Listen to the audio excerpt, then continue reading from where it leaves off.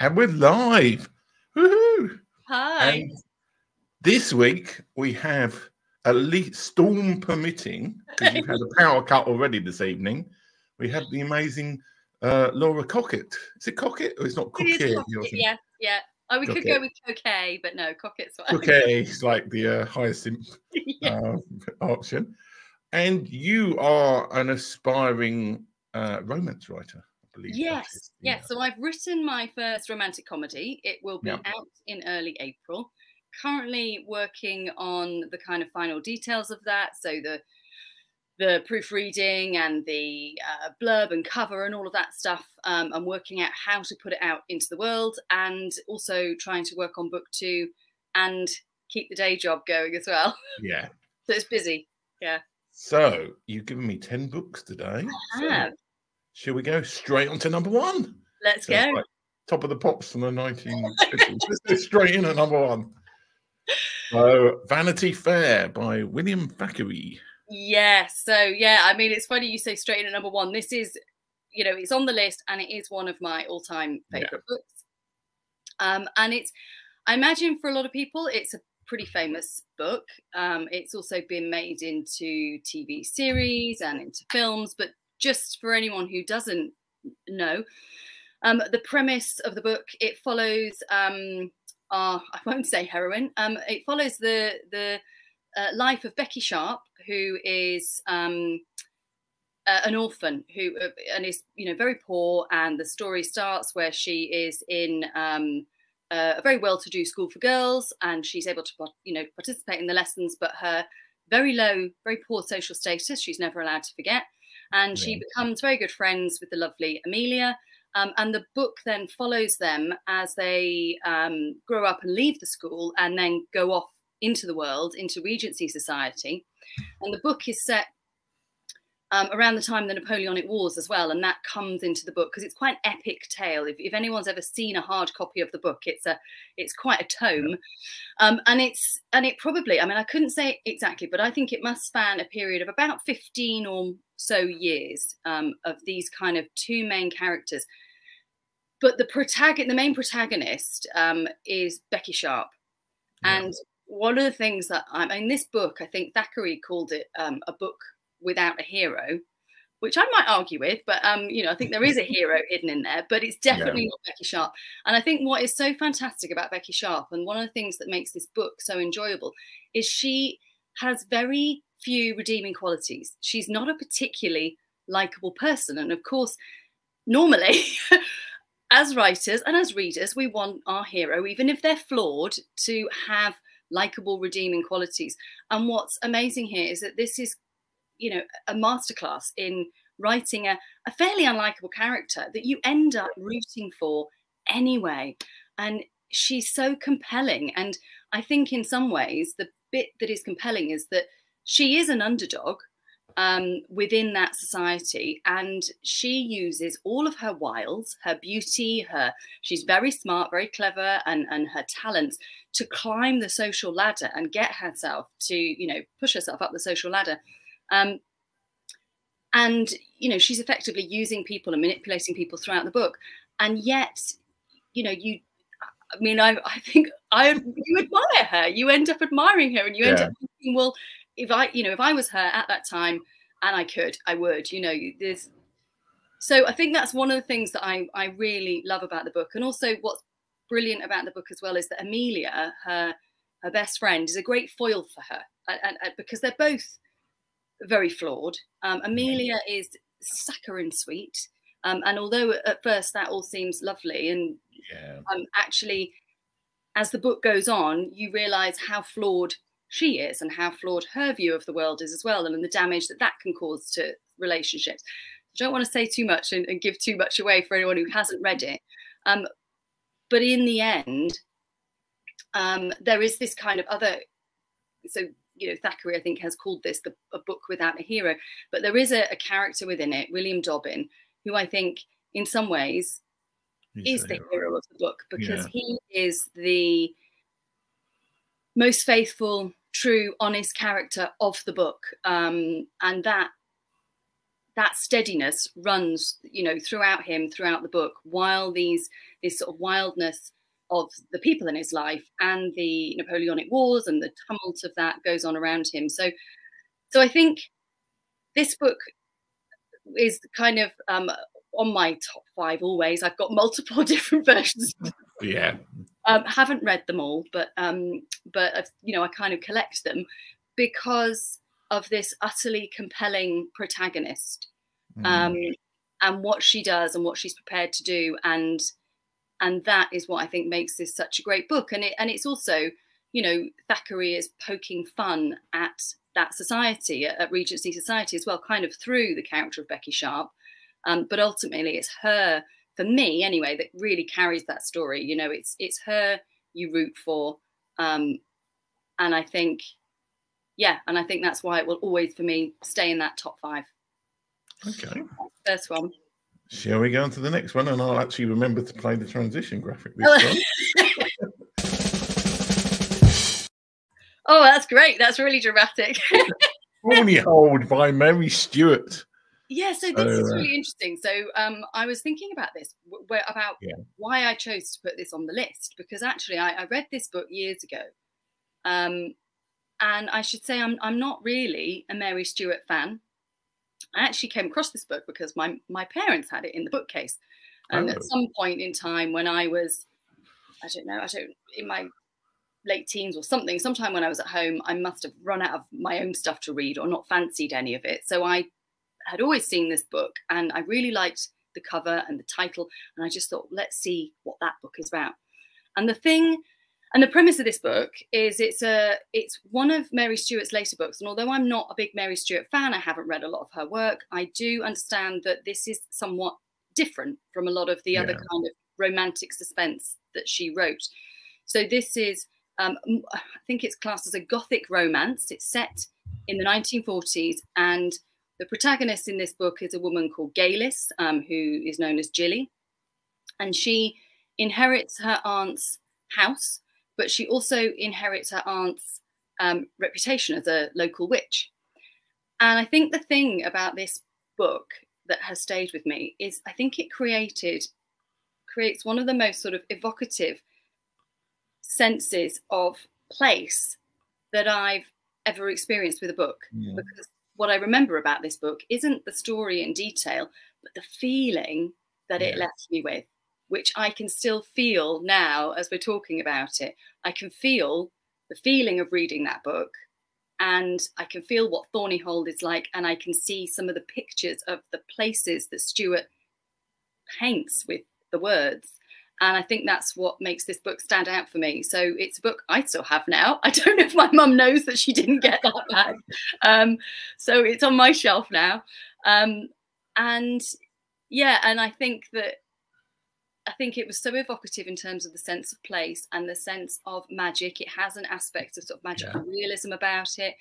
And there's a real otherworldly, it's a love story, but there's an otherworldliness to it as well. And I think that there's a part of me as well. Sorry, this is my dog coming into the shot there. What's the name of your dog? This is Milo. Milo, hello Milo. To make an appearance, a brief appearance. Yeah, that's it. Thank you. Sit down. Yeah, and I think there's something about Thornyhold. There's a part of me, I suppose, that has so sort of taken on the feeling of what that place feels like, and that sense of magic that you can sometimes find with a house and in the countryside, and because the witchcraft in this book isn't Harry Potter and magic wands. This is it's more what would be called, she's like a hedge witch. So she's a witch who works with the land and with potions and with the earth. And so there is something about this that is deeply connected to the earth and to the countryside and place as well. So I think in that way, it's a powerfully evocative book. Yeah. So that's how that came to be on the list. We actually did have a witch on the show. Oh, did you?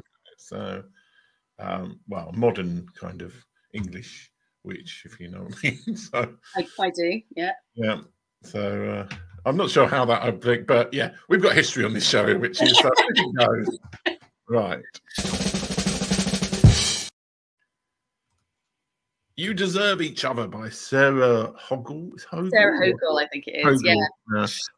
So this is a much more modern book than the other two, and it's one that I read more recently. And it's a rom-com, and one of the only books I think that has ever really made me laugh out loud. Lots of books are funny, but you know, it's a chuckle, or it's a little internal laugh and an appreciation. But this really made me laugh out loud a few times. And there is some really sharp writing and some fantastic descriptions of how, I think of how people do things and how people react to things, that tells you so much about that. It's such skillful writing because it tells you so much about the characters. So it's a brilliant case in so many ways of that whole thing we think about as writers about show not tell. You know, you learn about these people by seeing their behaviors and stuff. So it's brilliant. And the premise of this as well, the other thing that I think is great about this is it's sort of a romance story turned on its head, because the main character, Naomi, or the two main characters really, we kind of see it through Naomi's point of view. But she and her fiance, Nicholas, are together. They're a couple. Yeah. So you sort of wonder how a romance novel starts out like that. But what's happened is their relationship has, and this is the premise, I'm not giving anything away here, the relationship has kind of stagnated. They're not even fighting. They've got a wedding coming up in just a few months' time, and Naomi feels trapped and stuck, and she wants out of the wedding. But the problem is that this is a very lavish wedding that Nicholas's parents have pushed for, and she doesn't want to get stuck with the bill if she pulls out at this late stage. So what then happens, and this is what the story is she goes all out to be an absolutely dreadful fiance in the hopes that she can make him call off the wedding so she can get out of the relationship and not be stuck with a bill. And that is such a smart premise, because it really sets you up for some really feisty scenes, I think, here. But I think what's brilliant as well is that it's funny and it's feisty, and but it's got such you know, it's very grounded as well. This isn't a frothy book. You know, there's a really, what I think is so great is there are these feisty relationships. It's set in a relatively small town. These people have ordinary jobs. You know, these are people that we would know. We would be neighbours with these people, sort of people. And it almost gets a little bit dark in a few places, but it never stops being playful. But what it has at the heart of it, I think, that made it such a great book for me as well, is the relationship is, you know, as, again, don't want to say too much, but it is a rom-com, so we kind of know where it's going to go. But as that relationship develops or redevelops, there's real depth there, real emotional depth. And I think sometimes with romances or with rom-coms, they can feel a little bit surface, a little bit frothy, and sometimes that's great, and that's what we want as readers. But for me, sometimes it's great to find a book like this that is really funny but has such heart as well. Really laugh out loud. You really care about the characters. So yeah, so You Deserve Each Other, highly recommend. That's good. All right.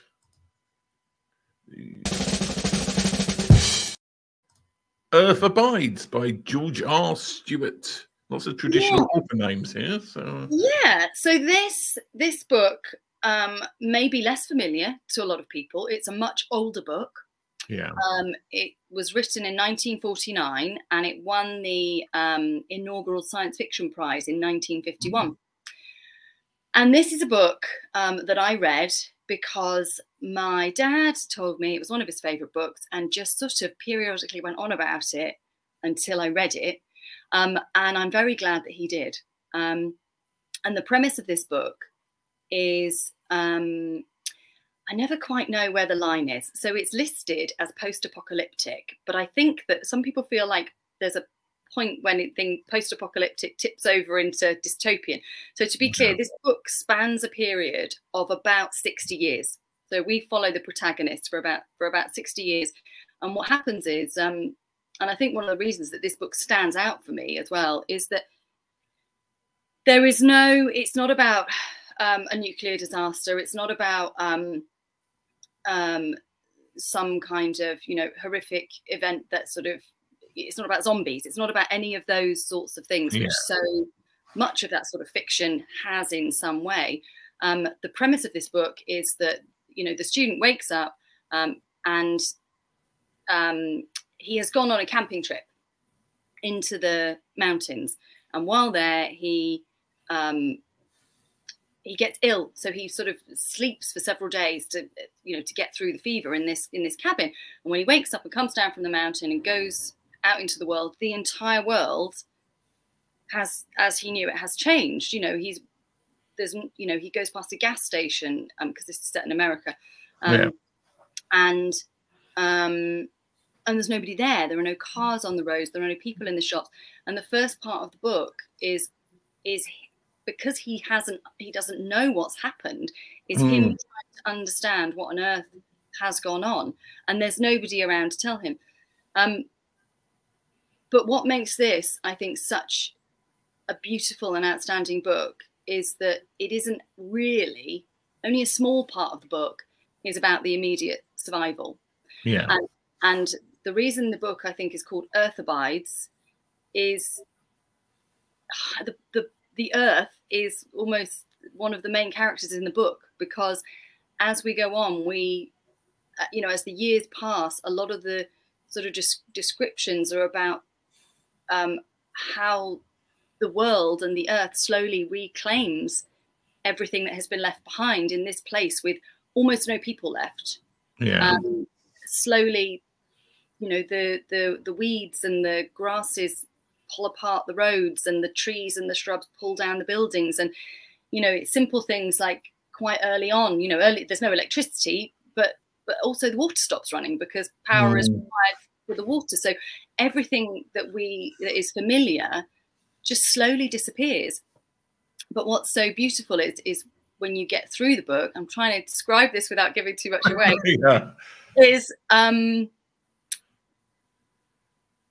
is I suppose what so much of this fiction doesn't do, because it doesn't usually go so far ahead past the apocalyptic event, is you kind of see the next generations who are being born into a world which doesn't have, you know, electricity or running water, etc., and where survival, in order to survive, you have to live very differently. Your day looks very different.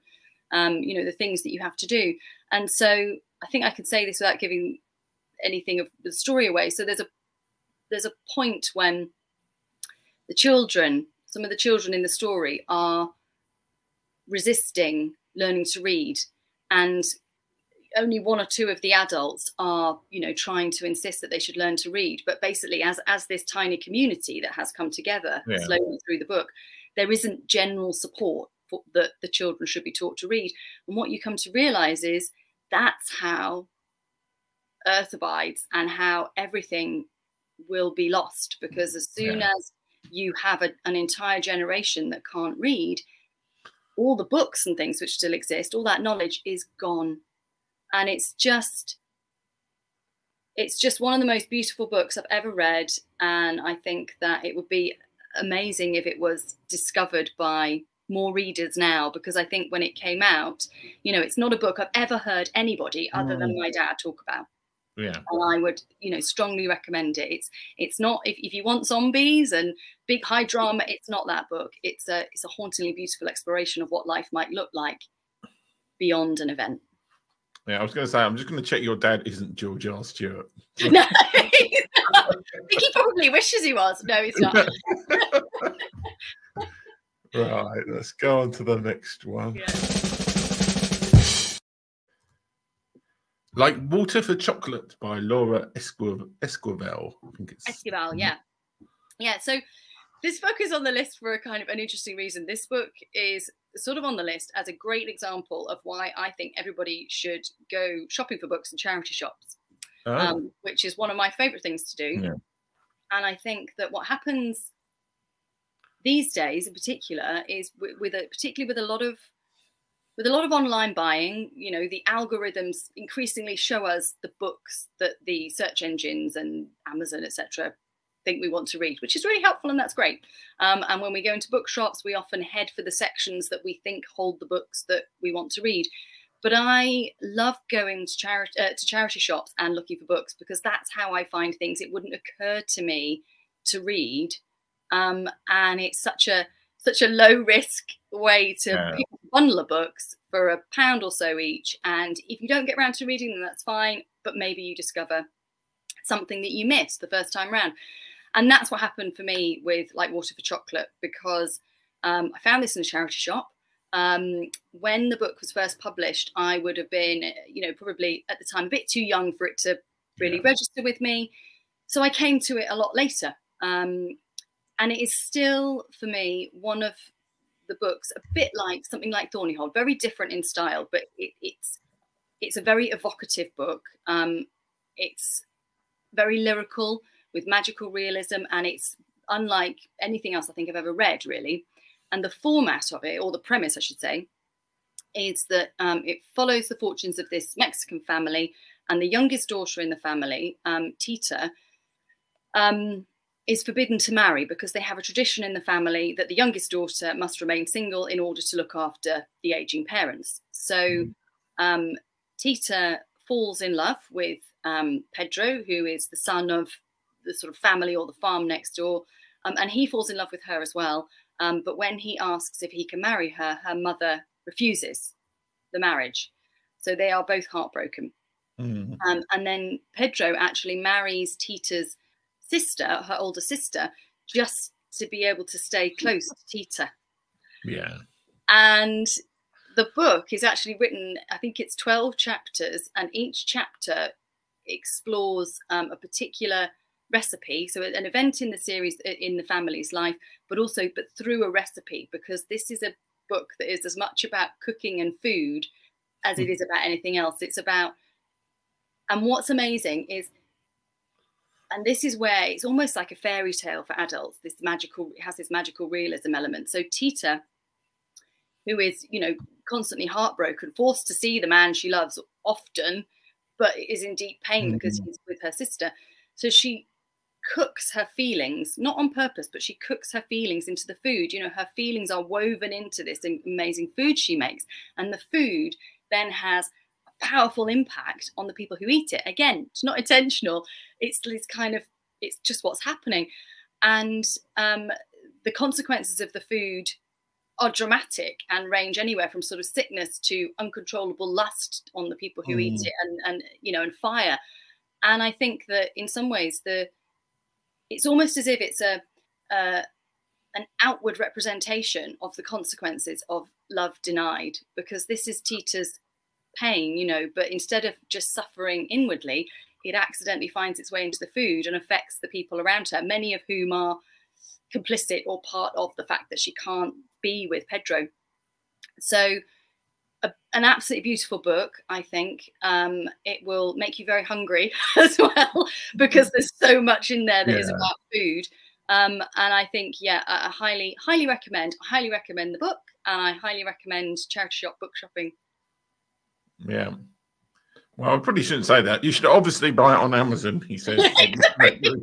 Buy on Amazon, absolutely. Buy on Amazon, and ignore what. Well, we have got one book at the end, which I don't think actually is available firsthand on Amazon, so we'll come to that later. One thing I noticed about this book, and I could be wrong, but it looks like the audio book is only available in Spanish. So, oh, is it? Yes, this is interesting. I've never seen that before. So, oh, right, okay. But you can get all the other versions are in English. So there's obviously a Spanish version of all the other versions, but there isn't an English audio book for some reason. Anyway, let's go on to the next book. Book Lovers by Emily Henry. Yes. So Emily Henry is one of the romantic comedy authors that I'm enjoying the most at the moment. And I think maybe this is partly for reasons that I touched on with You Deserve Each Other. Henry doesn't write sort of frothy romances. They are good fun. They're very sassy and feisty, and very self-aware. I think that's one of the things I really enjoyed about Book Lovers and why I picked this one, because even the opening, the setting up of this story sort of turns things upside down a bit. So for anyone who's ever watched, in fact, you don't even need to have read a romantic comedy. You could have just seen a film. So we're all familiar with sort of that hallmark film premise of the big city guy with the powerful city job has a reason to go to the small town to buy up the bakery or close down the dog home or whatever it is, and then gets there and realizes that he doesn't want big city life. He wants this very lovely, charming woman that he's met in the tiny town. And so he leaves his big job and his, kind of higher maintenance city girlfriend as well. And what's great in this is that Henry very consciously, very deliberately turns that around, because Nora, who is our key protagonist of this, is the high achieving, higher maintenance city girl who gets left for the countryside.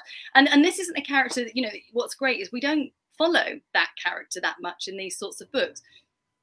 So that's what's really enjoyable. But what happens in this is, she is the, as the blurb says, she is the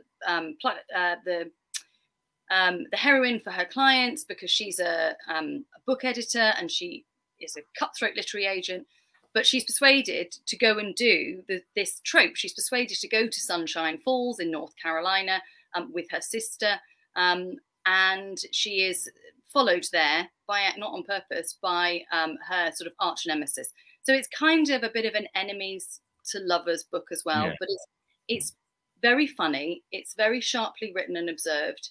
And I think it has a self-awareness of the genre as well, which it doesn't keep pointing out, but it kind of sets that up, which is really quite refreshing as well. So it's really well grounded, very funny, not frothy. And for anyone who likes a good romance or romantic comedy, Emily Henry, Book Lovers is a great one. Okay. And going to a book I've actually read. So, if I press the right button. Persuasion by Jane Austen. Well, I say read, I've listened to the audio book. I've got this enormous free, all the Jane Austen audio books. Oh, brilliant. So have you listened to them all?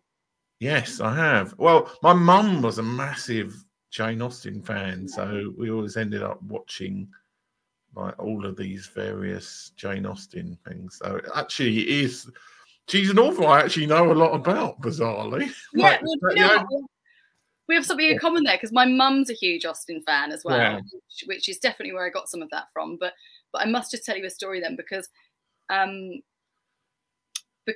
a lot of people will be familiar with the BBC adaptation of Pride and Prejudice, which was very famous. And there's a scene in that where Mr. Darcy, Colin Firth, comes out of the lake having been for a swim.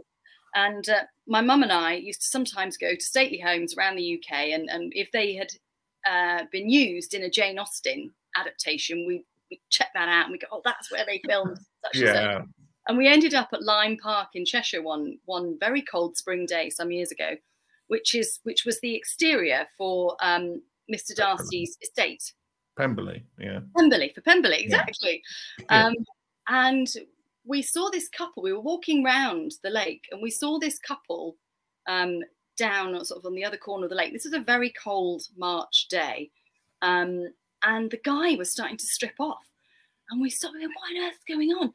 And under his clothes, his normal clothes, he had on like a white long period shirt and black breeches, and he got in the lake and started splashing himself with water while his girlfriend was filming it to give, to be her Mr. Darcy. So that's commitment. So I'm very fond of all of the Jane Austen books, and I've read them all, and I read them all quite young actually, and I was in my kind of early mid-teens when I read them all, except for Persuasion. And I think that's because when you're younger and you're reading Jane Austen, then there's a huge amount of, well, first of all, you're closer in age to the characters in books like Sense and Sensibility and Emma and Pride and Prejudice. And to me, in my teens, a 27-year-old heroine seemed positively ancient. Love to be 27 again now, but anyway, she seemed ancient. It seemed it has a different quality, I think, than a lot of her other books. It's her last novel, I think, and it feels different. And it's a completely different story, really, than her other books, which all really follow young girl's first love. Yeah. And so, but you know, like you've listened to all the audiobooks, I felt as the years went by, I thought I have to read Persuasion, otherwise I haven't read the set. So I must get to it at some point. And I think coming to it a little bit later on was absolutely right, because I could properly appreciate it then. And actually for me, I think it's probably my favourite of Austen's novels. And so for those who aren't familiar with it, the story follows Anne Elliot, who is a 27-year-old woman, which is a spinster for the time of the book. So she is, you know, beyond ideal marrying age, and she was in her younger years, she was engaged to Captain Wentworth, who was a sailor, and she was persuaded out of the marriage by her father and her very good friend, because he wasn't seen as being eligible enough, because she was from quite an eligible family, and was expected to make a materially better match. So she was persuaded out of it. He went off to sea, and the book actually picks up when he returns years later, when she's 27, excuse me, and neither of them have met anybody in the interim. She's still single, so is he. And I think that what's beautiful is it's an exploration of a second chance at love. And what I think is so beautiful throughout it is it never stops feeling so fragile. I think there are other books which explore second chances, but what's so beautiful about this, and part of it will be to do with the period of the book. You know, the English aren't great at always saying what they feel now. I mean, they were terrible at the time Austen was writing. You couldn't just be up front. There's an awful lot of, you know, what isn't said, what you can't say, and so you can feel throughout the book how much there's a degree of misunderstanding and resentment that exists between them, but there's also you can feel how much they do want to talk and say things, and they are prevented, you know, through the circumstances under which they meet. That never really happens. They don't get to have that conversation, and you do feel. I mean, I suppose if you stopped and thought about it, you'd think, well, they must get together because this is a romance. But actually, what's brilliant is throughout the book, it feels like they might not. Yeah. And it has a depth to their relationship and a maturity that Austen's other novels don't have. I think, you know, at the end of the day, you know, we want Elizabeth and Mr. Darcy to get together. And we, I suppose, again, if we stepped out, we would expect that they would. But at the same time, I think they'd both be okay if they hadn't. But for Wentworth and for Anne Elliot, you feel like this is a great love. This is a great love. And actually, neither of them will be with anybody else. They will, you know, if they can't be together. And so I think that's what's so powerful for me about this book. You know, it's such a beautiful exploration of that second chance. And I think in many ways, the depth of that relationship is what makes it Austen's best book, and I think her most underrated. Because although it still has what we love Austen for, it still has those slightly ridiculous side characters, you know, family members and friends and things, you know, the sort of Mrs. Bennet equivalents, those still appear, but they're not as prominent, and the book doesn't feel as light. It has a different quality to it. And I think that I think it deserves to be. I think the affection we feel for things like Pride and Prejudice, Sensibility, some of that Persuasion deserves more of that. Yeah. Well, you're the first person who's mentioned it. I think we've had quite a few other Jane Austen books on this. Yeah, and that's because I think, and I thought, oh, I've got to have a Jane Austen, and you know, Pride and Prejudice is always the sort of thing that comes straight to mind. Then I thought, oh no, it's got to be Persuasion. No, I think actually Persuasion. For the very reasons you say, in that it's a kind of second chance book, and I think there's an element of Jane Austen's own personal hopes for second chances. Yeah, absolutely. Yeah, and I mean, if you compare it to something like Northanger Abbey that hasn't aged well at all, it's kind of like... That's so true. Yeah, it hasn't really, has it? As a kind of Gothic style, with the Gothic elements in that as well. Yeah. I mean, I think so many of her books have stood up well, and so many elements of her books have stood up well. But I think, but so many of the relationships, I think, as well, are, I suppose, if you took them out of their time, I don't know how much substance would be left, but there is so much more substance to the love story in Persuasion that I think that it sets it a step apart. Anyway, we can't keep talking about Persuasion all night, so let's go on to the next one, which is The Best a Man Can Get by John O'Farrell. Yeah. So this book is on the list as well, because this is also a book that I remember because I read it a few years back, but it made me laugh out loud. And it has some fantastic lines in it, including, which I'll explain in a minute, one of the best descriptions of making tea that I've ever read as a way to tell you all about a character. But the premise of this book is that this character, Michael Adams, has, I think he writes jingles for, you know, for adverts and things. Yeah. And he's got a wife and 2 young kids. And he says to his wife that he's finding it very hard to concentrate at home.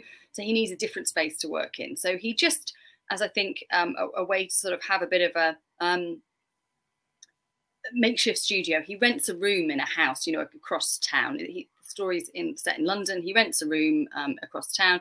And it starts out quite innocently, I think, in the sense that he really just mean it as a bolt hole that he can go to when he needs to work, and he can crash the road if he needs to, if he's on deadlines and things. And then he, you know, can go back to the family home and to the kids. But it morphs into him. It morphs into him effectively leading a double life, where he has this wife and kids, and then he's living in this house of, you know, this shared house where, you know, various other people live. I think most of them are students and things. Yeah. There's a PhD student, a couple of other people, and I don't think they don't know about his wife and kids. And his wife doesn't know anything about the house that he's living in. She just thinks he's renting this room and you know, isn't giving a lot of thought to what's going on there. She's trusting him to just be there working, and he's telling her, "Oh, I'm absolutely slogging myself out at work. I'm going to stay overnight for a couple of days." And what's great about it is that, you know, it sounds so horrible and malicious, but actually there's something about the story. You really sympathize with Michael. You can kind of see how what started out as something very genuine and innocent does sort of slowly slide into someone who is a dad and has this, you know, demanding home life, as all parents do, where the, you know, the kids need so much from you, and yet he has this tantalizing opportunity to keep one foot in a more youthful single life, really. And what's great about the book is both parts of that, you know, both points of view. It really is very funny, and some real laugh out loud moments.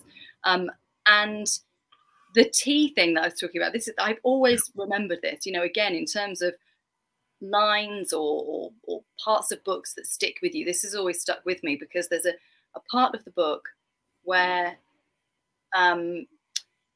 Michael is with one of the other characters in the house who is a PhD student. And the PhD student says, you know, he'll make everybody a cup of tea. And so what happens is the PhD student gets out the mugs and lines them up, and he gets out the tea bags and he puts the tea bag in each cup, and he gets the sugar off the shelf, and he gets the milk out of the fridge. And when he's satisfied that it's all lined up, he gets the kettle and fills it up and puts it on to boil. Everybody knows that's not how you make tea. You put the kettle on first. Yeah. So for me, and it's written so much better than that, but as a way to tell you about somebody's personality and how someone who is doubtlessly very clever academically, but maybe functions with day-to-day tasks quite differently, that description I thought was just superb.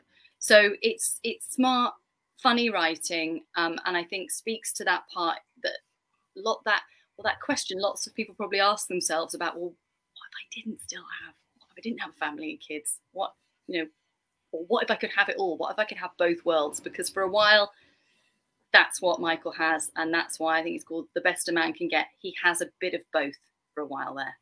And then it falls to pieces, presumably. And then it falls to pieces, and then that's the later part of the book, and and then great, you know, the book then has those more poignant moments at the end, but you know, but that sort of the complexity of that as he then navigates his way out of that is really interesting. Yeah, it's a really good book. Okay, let's get on to the next one. The Salt Path by Raynor Winn. Yeah, so this, people might be quite familiar with this. It was a big hit. I think 2 or 3 years ago now, the first one came out. And it's actually, I didn't realize it's the 2 non-fiction books that I've got on my list are together here at the end. And when I was thinking about why I've picked this, or picked these 2 books, I think there's definitely something in there around connection to place and to countryside, and something around that. But the amazing story of The Salt Path is that it's actually a true story of Raynor Winn and her husband Moth. And it starts as a very traumatic story. And again, this is in the premise, I'm not giving anything away here, but they lose their home of many years, a beautiful home that they sort of built up partly themselves. They restored and renovated, and their children grew up there. And at the same time as they lose their home, they find out that Moth, Raynor's husband, is terminally ill. So there's this incredibly traumatic opening of the book where all that is happening. And then there's this description where they are reduced to from this gorgeous home, they are reduced very quickly to a few items in storage. And there's this, and then basically, I'm saying basically as if it's an easy thing, but the way what Raynor describes it in the book is she talks about how as they were going through their belongings and clearing up, and she found this book of walking the Southwest Coast Path. So for anyone who doesn't know where the Southwest Coast Path is in England, it's basically, if you're looking at a map of England, it's the sticky out foot bit on the left-hand side. And the Southwest Coast Path basically takes in all of that kind of big heel of the country. And it's 630 miles, it says in my notes here. And it takes in about 4 or 5 counties, I think, as well as it goes around. And so she finds this book at this kind of incredibly painful moment in their life, and she feels compelled to walk. And I remember when I read this book, I loved it so much. And it's one of the books I have pressed on many people, you know, because, you know, when you love a book and you just want to tell everyone. And I was so insistent, I bought a copy on Amazon for, you know, various people in my life and said, you must read this book, you must read this book. And so I went back to read the reviews because I assumed it must have 5 out of 5 from everybody. And some of the reviews were, you know, I mean, it has got an amazing, you know, review rating, but then, you know, I then out of curiosity looked at the less favorable ones, and people sort of said things like, well, it's totally not, you know, incredible that somebody would choose to walk. I mean, that's ridiculous. You know, so many other things they could have done, but there's something, and logically, if you look at it like that, maybe there were, but I can understand how, when faced with probably the most profound double trauma that they've ever had in their life, that there was something primal about the need to walk as a way to feel that you were still moving forward and not collapsing into the trauma. And so they go off on this walk, this crazy walk, and Moth's illness is, I can't remember what it's called, but it was they were basically told, well, he shouldn't be walking, you know, he doesn't have the strength or capacity to be doing that, but he says he wants to, and off they go. And a friend drops them at the top of the starting point of the coast path, and they only have what they can carry. And because they had no money, it's not like they invested in lots of specialist lightweight equipment and, you know, amazing walking gear or anything. They had some fairly bog standard stuff. And so they set off to walk the coast path. And again, because they don't really have any money, they can't be staying in hotels or even comfortable campsites. They do wild camping, which is actually illegal in England. But, you know, anyway, shame on that. But they do wild camping and they do what they have to survive. And the book is just, I mean, the sort of description of the book talks about how it's, you know, it's a book about hope, etc. I think ultimately it's a book about love. It's a book about a powerful love that they have for each other. And it's a book about endurance in every way, physical, mental, and emotional endurance. And it's absolutely beautiful. And it's set against some of the most stunning scenery in England. And if you know, and this, I was saying a little bit of this, wasn't I, Tim, before we started, about it's sometimes a funny thing to be English, you know, if that's your identity, because it can feel uncomfortable at times. And other times it just feels amorphous. It's hard to say what it is. You know, I think so often there's a degree of embarrassment almost about being English. We don't all have the same sort of pride that, you know, or sense of clear identity that the Scots or the Welsh or the Irish do. And yet there's something I love about England, not the politics, not the state of it currently, but the landscape. It is a stunningly beautiful country. There's a huge amount of beautiful countryside crammed into this tiny island. And what's amazing about the Southwest Coast Path, and that you see this through Raynor's eyes as well, is how dramatically that landscape changes in just a few miles, or from North Cornwall to South Cornwall. It's absolutely beautiful. And yeah, so I think that the book will fill you with hope, and it will, you know, give you a sense of what is possible, and how remarkable we are, and what a remarkable journey they went on.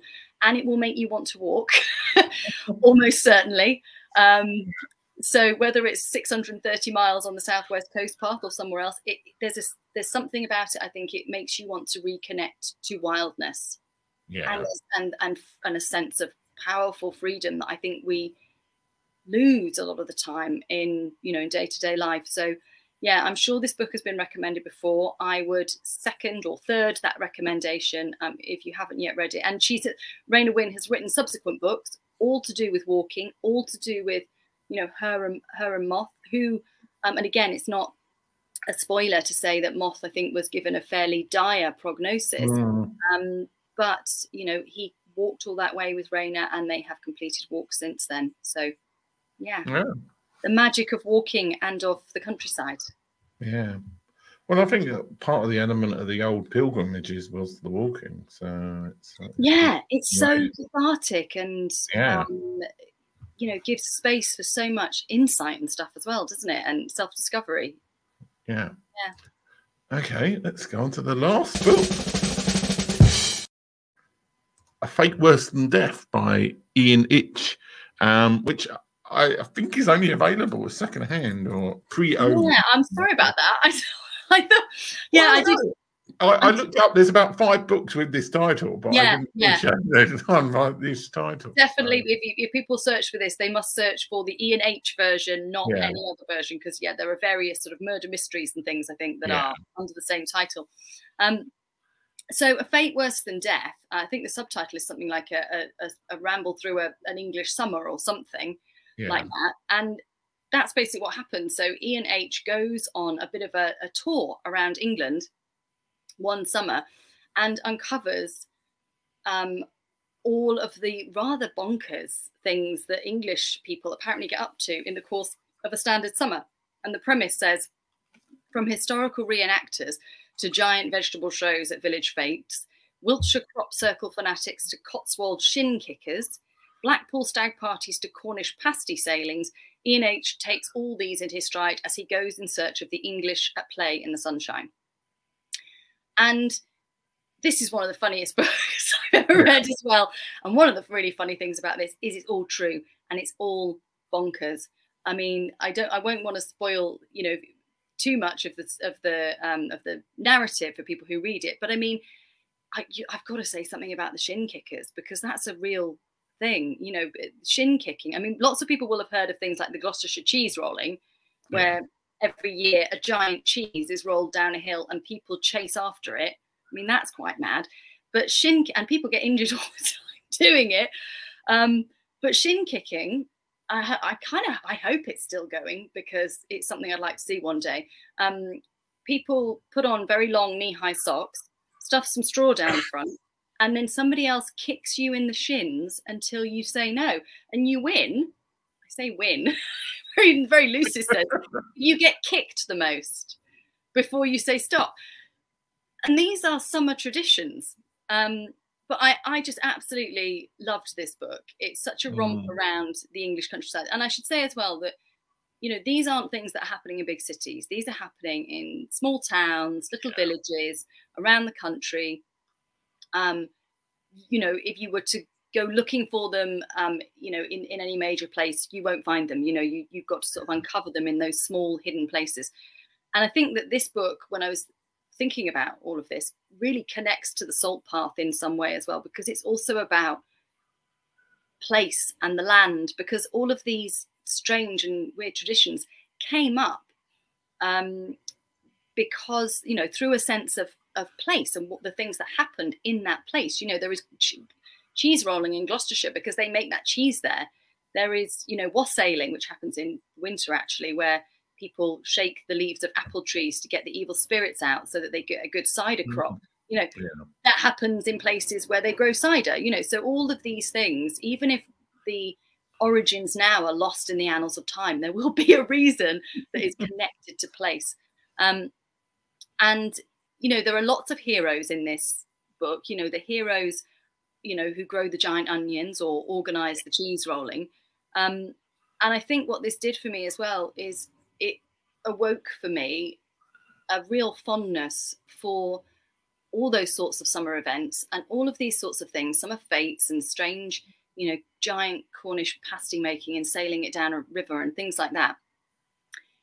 These are not things which are organised by city councils. These are things that are organised by groups of people coming together.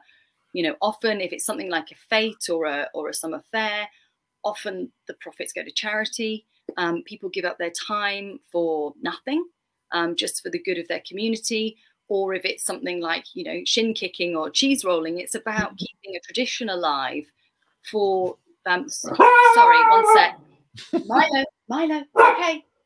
Sorry, because of the storm, there are a lot of strange noises that he's not used to. Oh, Milo, come here. Just a little bit of drama at the end there. Milo. Right, that's enough. Is he wants to do some or she wants to do some cheese rolling. He's got an opinion on this. So yeah, so I think that there's something beautiful in that as well, and I think that comes through in the book, and it really made me appreciate all those school fetes and things that I've been to, and village fetes and things like that, because because they are people doing things for their place. And just to give a couple of other examples, because as I mentioned before we started, you know, this book is another book that I have talked about regularly over the years, and it suggested that people might like to read. And in talking about it, people have shared other stories with me of other crazy things which go on around, you know, the English countryside. Some of which I can share because they are not in the book. And one of those was actually, I used to work in Bridport down in Dorset. And Bridport has a Milo. Thank you. Just leave him out there. That's a dog, And Milo, come here. Come here. Anyway, so come here. Now, thank you. So Bridport has a carnival, and at the end of the carnival every year, they have a torchlight procession. And that isn't, you know, electric torches. That is about 1,500 lit flaming torches, and people gather in the town square, which is quite small, and Yeah. line up along the road, and then they process all the way down the road to the beach, and a bonfire is lit. And the only way to describe this is that it looks like the people are going to the castle to get the beast. You know, Yeah. it's mad. It looks slightly dangerous. But the best one, somebody told me about, it happens in Ottery St Mary, which is also just one of, you know, England has some fantastically weird place names. Yeah. Ottery St Mary's one of the good ones. And they have a flaming tar barrel procession every year, where they barrels are covered in tar, they are lit and then strapped to people's backs, and they run through the streets with them. Oh. And that still goes on, and they think that they don't really know why, what the origins of that are, but they think maybe it was a pagan ritual designed to clear evil spirits out of the streets. So it's good to know that there shouldn't be any evil spirits in the streets at Ottery St Mary, because that continues to this day, as far as I know. So A Fate Worse Than Death is just such a great exploration of those weird and wonderful things that we hang on to, even if we can't remember why. Okay, well, that does sound like the Eurovision. That concludes the voting of the Laura Cockett jury. Let's talk a little bit. Well, I have 2 questions that I generally ask. I used to have 3 questions, but I gave up on one of them. So, if you had to select one of these books to give somebody,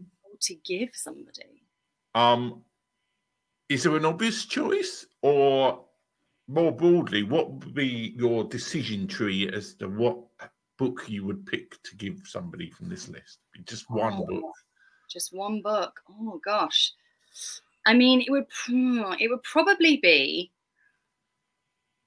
I think it would probably be The Salt Path. Yeah. Because I think it's a really accessible book. I mean, it wouldn't be something like Vanity Fair, because great as that book is, it's not a light read. I think, you know, and if I'm going to gift somebody a book, you know, and I've got the one book, it probably wouldn't be, you know, one of the rom-coms necessarily, or you know, or even Persuasion. I think that it probably would be The Salt Path, because I think it has such powerful themes around, you know, around our capacity to endure, and around healing, and around healing in so many ways, physically and emotionally, and it's just such a it's just a love. It's in many ways, as you go through it, you realize it's a love story, and it's a beautiful kind of hymn to the countryside as well. Yeah, it would be The Salt Path, I think, if I had to pick one. Yeah, well, you have said that you've given that to people before. I have. Well, it might be that option. And the other question, because often I'm talking to authors, and you are in the process of authorizing yourself. Yes. Becoming an author. Not quite how authorize works, but like. I like it. Have you got any idea when that's going to be available? And what was the process of writing it like? I mean, when did you finish, and how long did it take? And what do you think it changed you writing the book? Do you think it changed me? Did you say? Yeah. Yeah. I mean, I suppose so to sort of take that in a few parts. I mean, I can tell people, first of all, it's coming out on the 4th of April. Oh, okay. So Thursday, the 4th of April, it will be available. It's called Lie For Me, romantic comedy, friends to lovers. And yeah, in terms of writing it, it has been really interesting, because I suppose in some ways it was, you know, a sort of 5-year journey to then writing the book in a month, because there was an awful lot of, and I think I've always wanted to write, but because my day job it's in a creative area anyway, and I, you know, before I worked in doing what I do now, I worked in theatre for many years, so I think I felt like I was around storytelling. There was enough of being connected to storytelling that I think I kind of didn't need to scratch the itch desperately. But time went on, and I really felt like I needed to be writing. And And so 5 or so years ago, I started kind of taking that a bit more seriously, joined a writers group and things, but it was a real kind of push and pull tussle. And and if I'm honest as well, lots of excuses about why I didn't have the time to write and things like that. And then I think eventually I got out of my own way last spring when I finally realised I didn't need to be the next Margaret Atwood. Yeah. Probably can't be.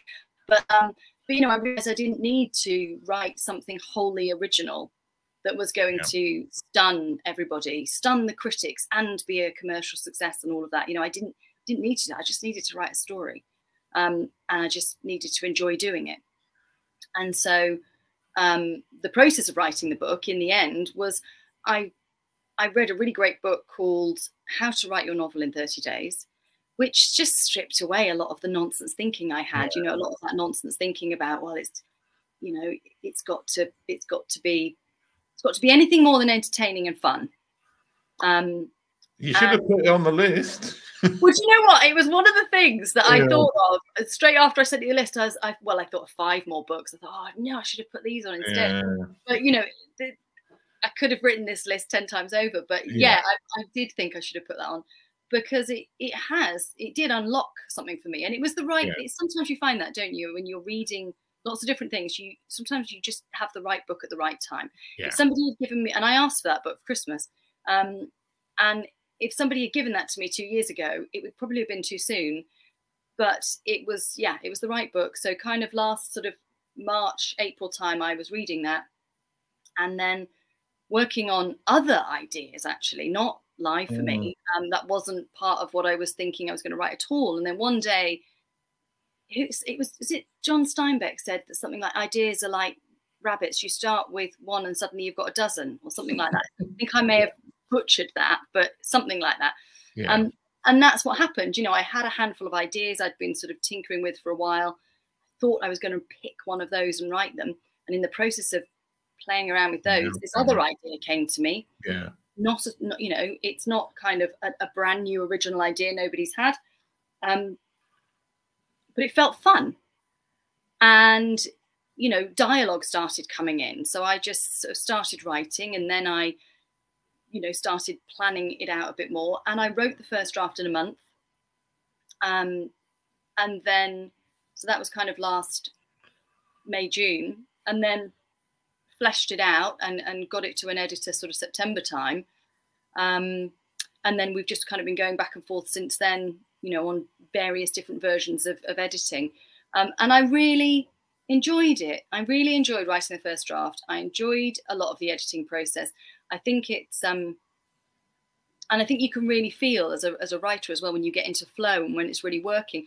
And I read another great quote recently as well, which said something like, no laughter in the mouth. I can't remember who said this. No laughter in the mouth of the writer, no laughter in the mouth of the reader. No tears in the eyes of the writer, no tears in the eyes of the reader. And so actually what's really good is sometimes if I write something and it does make me chuckle a bit, I think, oh, great. I mean, hopefully that'll amuse somebody else. So I really enjoyed that process, and I learned a huge amount. And then what was really interesting is I started to write book 2 recently. It's not a series; they're standalone books. But my second book started to work on that, and I had learned so much from book 1, and I did a couple of courses and etc. etc. And I wanted to try and correct, in inverted commas, the things I thought I had got wrong with the process of book 1 by planning in much more detail. So I planned out this whole book. It took me about 2 weeks in great detail. Sat down to write it, couldn't do a thing. So actually, what will be book 2, I've now moved away from an intensive planning process. I just started writing, and it's a completely different story. So it's really interesting.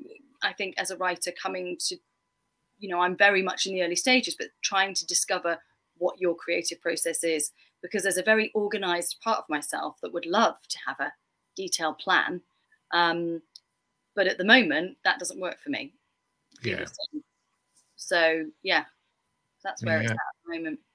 Well, I've never been able to write a book without a plan, but I usually throw away the plan somewhere in the middle of the book, or I veer off it to some other tangent. I'm sort of planning as I go along. So I kind of I knew with the book I'm now writing, I really could see what was happening at the beginning, the first few chapters. So I just dove into those, and then I had to stop and then plan a little bit more. And now I'm going back into that. So I think it's going to be not absent a plan the whole way through, but I'm sort of planning writing like that. Yeah. Anyway, so to recap, I was going to say recapitulate, but I was it's going to be out April 4th. April the 4th, live for me, yes. And actually, it won't be under Laura Cockett. It will be under my pen name, Laura J. Ives. But as far as I know, unless anything changes between now and April, there isn't another book called Lie for Me. There are lots of books called Lie to Me or Lie with Me, but there isn't a book called Lie for Me, because one of the characters, the female protagonist, is asking her friend to lie and, you know, be the fake boyfriend sort of thing. So she's asking him to lie for her. So yeah, at the moment, the only one. Laura Jives. Yeah, I know. Laura J. Ives. Laura J. Ives, yeah. So look for Laura Ives or LJ Ives and Lie for Me. Yeah. Okay. Well, thank you so much for being the guest this evening. Thank you. I'm going to start clicking random end stream buttons and hope one of them ends a stream somewhere.